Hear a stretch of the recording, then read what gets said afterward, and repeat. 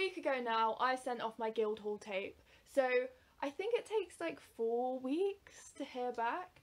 So obviously I've not heard back yet, but I thought I'd want to evaluate the process of my 3rd year auditioning for drama school now, because I think it's so easy to let the result of an audition define the way you think about how you've done, which I don't think is always the best, especially not in professional auditions, because they're just matching you up to a role.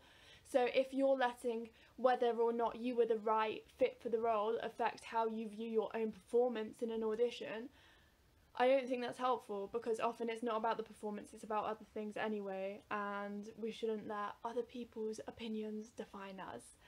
So I thought I'd chat about the process now, because this is my 3rd time auditioning.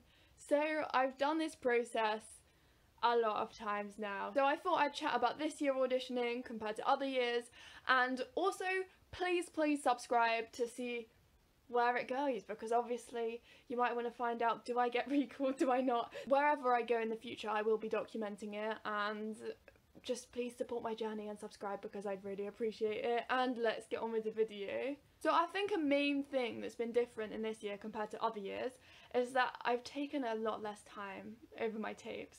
I think I've got a little bit more in my head about it, maybe about the rejection, because I have put so much time and money into my training, so I'm kind of freaking out a bit more at the idea of being rejected first round, because I've put so much work into my acting and I know I'm so much better.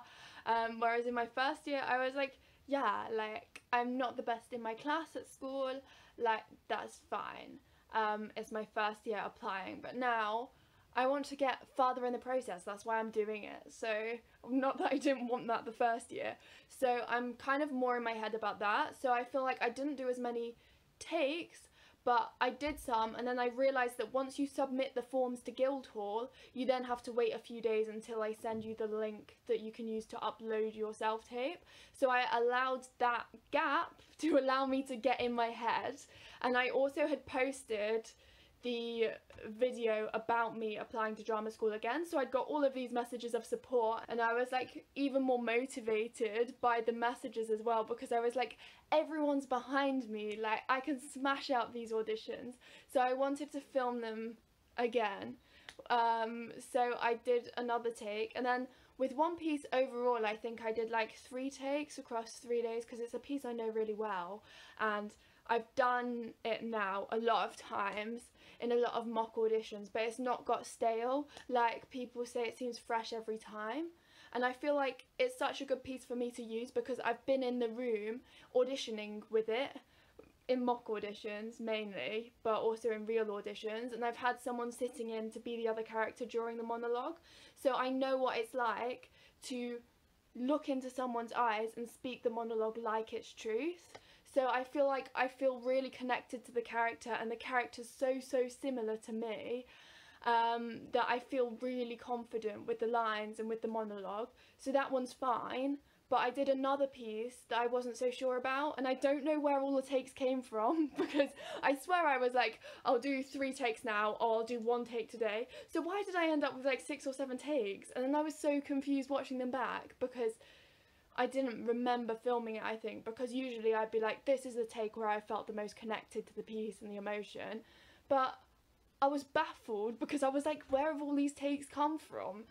Why do I have so many takes of the monologue? So I was confused, and it took me a while of watching them to find which ones I thought was best. And I don't want to have to tell people I've been rejected for a 3rd time of auditioning, and it might not even be to do with me. Like maybe even Guildhall will think this isn't the right school for you, this isn't the right time for you. And I'm not even set on drama school as the only route into the industry like I was in my first year, but I don't want to get rejected again, please. I feel like I'm so much more of a confident actor now, because I feel like before I used to freak out about acting in front of people a bit more, but now if I'm in an audition I'll get nervous for, like, if I have to sing in front of people, that scares me. Certain things are outside of my comfort zone, but doing monologues I have so many monologues. Like with my acting coach, we've done a new monologue every 5 weeks for the past 3 years or something, so I have like 21 monologues, and I've done monologues outside of that as well, and I have some monologues that I've done in front of groups and I've heard a group reaction to it, and I know that people have given me positive feedback. People who I know have really encouraged me and like hyped me up about my monologues. So I'm feeling very supported in the acting environment I'm in. I just think the hardest part about rejection in this industry is not the actual rejection, because I get rejected from so much, and I know that you usually get 1 in 52 jobs. I know the statistics for drama school, and I know it's really difficult, so I don't think anyone should beat themselves up over it because it's so difficult. Basically what I'm trying to say is, just because you don't get into one school, that doesn't mean that you're a bad actor. Like, I've heard of people who have auditioned for like so many schools and got through to final rounds of the majority of schools, but like one school they might get rejected first round because they're just not right for that school. So I think it's easy for me to understand how difficult it is, but I think what I find harder now is telling people that I've been rejected from like all these different auditions if they know that, oh, Lottie's busy at an audition today. Like, I find it harder then to be like, oh, I didn't get it, because that's normal, and I know the majority of stuff you don't get, and that doesn't mean that you've done bad, but I just feel like other people might not realise that. So I'm just trying to not let other people's opinions affect me this year. And I feel like either way with an audition, for me, if I get a rejection or if I get recalled or like offered something, I feel like either way, getting that email is the acknowledgement that I've put myself out there and I've done something. So either way, I've not lost anything. And I just wanted to share my perspective really, because I think it can be a really isolating process auditioning for drama school, and it can feel like no one else understands the kind of process that you're going through sometimes. So I just wanted to share my experience in case anyone else is feeling the same, and if anyone wants to talk about their experience and how it's going, leave me a comment and we can chat.